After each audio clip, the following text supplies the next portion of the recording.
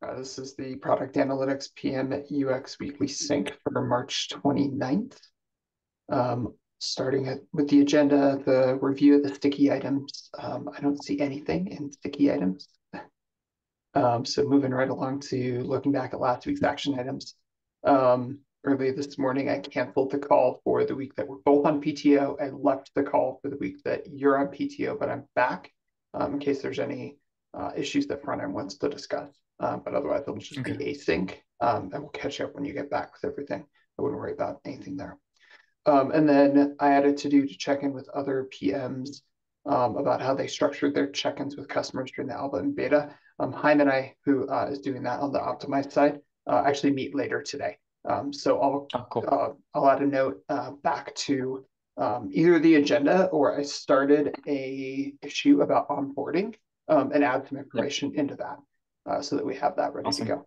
And long term, Cool. I want to move that over into internal handbook of kind of here's how we're going to run the beta for product analytics. Um, Nice. and then funnel visualization, I wanted to follow up on that. I think I made that an agenda item, but I'm just going to jump on it now because that Hmm. was not really an action item, but kind of an action item of how we're going to proceed to that.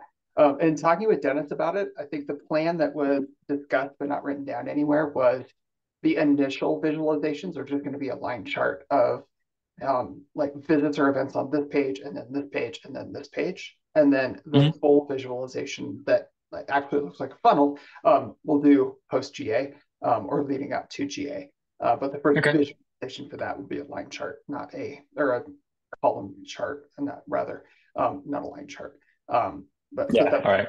visualization. Okay. Cool. And then a couple of follow-ups. There was a lot of discussion about where to put the instrumentation. And I started a Yes.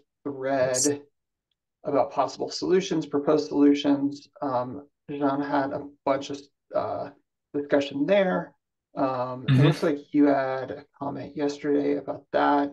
And I wanted to make sure that we had time to sync if there's anything you wanted to discuss about the flow and where this is going to end up, why it's going to end up. Yeah. So not so much yet because I was kind of wrapping up the other issue I'm working on. So yeah, I remotely followed the conversation and yeah, I just dropped like a quick comment about I think it was like where should this live? Should this be a configuration somewhere in the app or something that we kind of keep locally scoped to product analytics? If I'm summarizing this well, I'm more leaning toward keeping it in product analytics. Because I Yeah, think like there are a lot of, context switching in GitLab overall, and if we can minimize this as much as possible, I think it's probably our best approach. yeah. I think to Dennis's point, we don't have any other external data sources right now. So configuring a data source isn't required for any of the other things that will show up in analytics as a whole umbrella. Um, Product analytics is the only one. So if we keep that scope Yeah. of product analytics for now, we can move it at some point and make it a more generic thing. There are external data sources for product analytics and X, Y, and Z if we get there. Okay, Yeah. cool. Awesome. I think the most confusing part for me of all of this is all of these are put into the same milestone, but some of them are design issues, some of them are implementation issues, but we're asking design questions about a lot of them. And so I'm like, wait, Yeah. why did we do this? If this other issue just undoes that later, like in the same milestone. So that was, Yeah. I Yeah. think, Yeah. just my holdup mentally for that. Cool. All right. Oops, just gonna add a note. Can you just make sure that the latest comment on that where to put instrumentation issue is for the alpha for the first user? We're going to Yeah. keep it contextual to product analytics, and then we'll continue to Okay. discuss with the other teams that have dashboards if they have external data sources, how to configure those, and we'll make it a generic solution at that point. Got it. Right. Cool. So Thank you. yeah. So yeah, that's also something in terms of how do we want this to look. Um, like to know what's going to be the final usage of it. So that's something that I've still yet to figure out because I'm picking Yeah. up like this is going to be my next step, this issue. So yeah, we'll go a bit more granular this. Yeah. Yeah. I think that's been the hardest part is that we have a lot of things that could it could potentially look like and we're making some guesses a little bit about what else is going Yeah. to be there and available. Um, I like if we can put it through the lens of what are we going to do for the first user from product analytics perspective, always like that, I think is going to help clarify for us and say this is how we should do it for the first user, and then we'll get the feedback from that user, and then we'll add more data sources to it. Um, Yeah. okay, No, I agree. That makes sense for now. awesome. Sounds good. It looks like you are wrapped up on the scorecard. Uh, Yeah, so I actually just finished it. I just uploaded the video to YouTube, so it's still processing, but I'm going to share this with the team probably later today when it's going to be finished, when people can actually access it. But yeah, so I basically generated like a few stuff. So the first thing was the heuristic evaluation, and then an experience map, so which is kind of mapping the different steps I went through and kind of jotted down my thoughts on that. Yeah, the video kind of sum it up.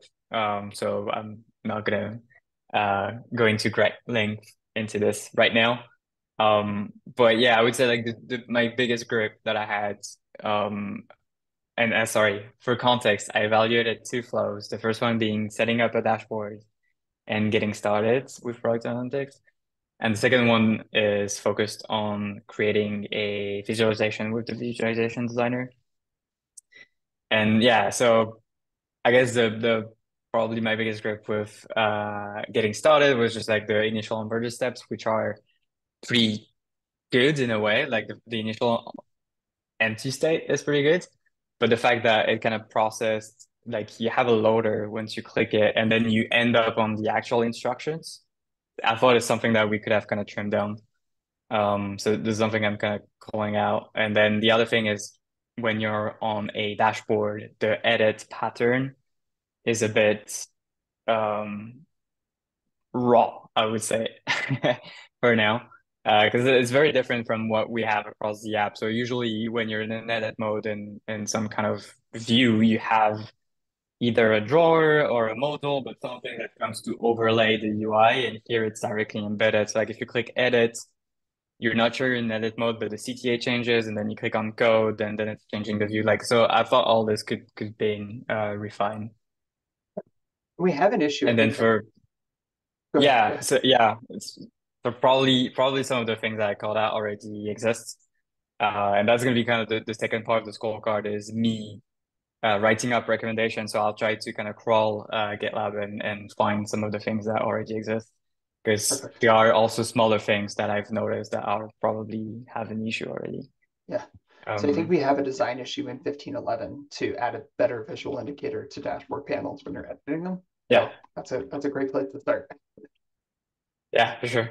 And yeah, and then on the visualization designer, I think it was the end of the flow where, and I guess it's probably because we haven't built the whole functionality yet, but once you picked all of the metrics and the dimensions and that you're ready to add to your dashboard, sorry, if you add it to your dashboard, then it's just showing you the code tab of the visualization, and then it's like, okay, kind of deal with it. So I was like, wow, I thought this was gonna add it to a dashboard, or I was expecting, since it's living higher up in the hierarchy, that I would get prompt of like, okay, where do you want to put it now?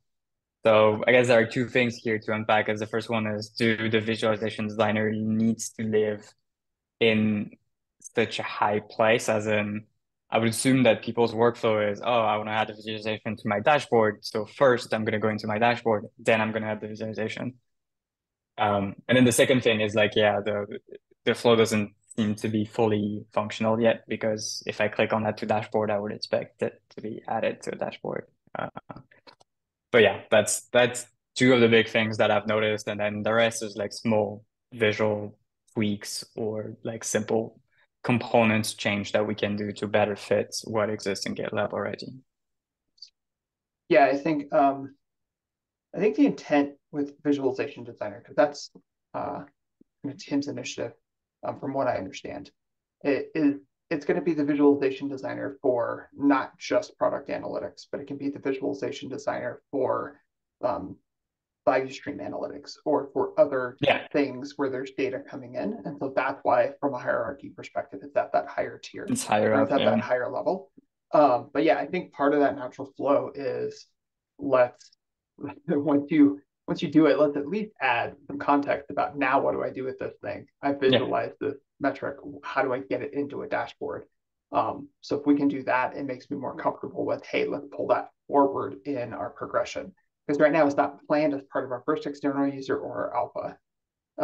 So if we can get it to a point where like, hey, here's how you would start to design a panel within your dashboard through this tool Mhm. over here, and then kind of help those users kind of babysit them through it a little bit or handhold them through it. Um, Once they get it the first time, like I think they'll understand the workflow, but we can't be on a call with every single user, right? So Yep. yeah, okay, awesome. Um, Great, yeah, looking forward to watching the video walkthrough. That'll be really good. Yeah, cool. Cool. The only other thing I was going to mention, I'm sure you saw, there was a call with the folks from Optimize that the front end team had this morning. I'm kind of talking through Hmm. dashboards. I haven't had a chance to get through that yet, but it's probably going to be good context for both of us just to understand what front end is thinking and what they've discussed already, as far as what Okay. dashboards look like, where they look, where they end up, kind of what user workflows might be as they're imagined, and then we can go validate that as we get customers on board. Okay. All right. Awesome. Yeah, Anything sounds else good. I can help you with on the work in 1511 or what we're planning for 16.0? No, for now that's about it. I think we're gonna discuss it for 16.0. It's just like limited availability on my end. But now like for 15.11, I'm gonna like go deeper into actual design issues. So kind of Awesome. excited about that as well. Yeah. But yeah, All that's right, it. great. Well, we'll give ourselves back some time then. Cool. All right. All Well, right, thanks, have a Kevin. good rest of your day. You See you. too.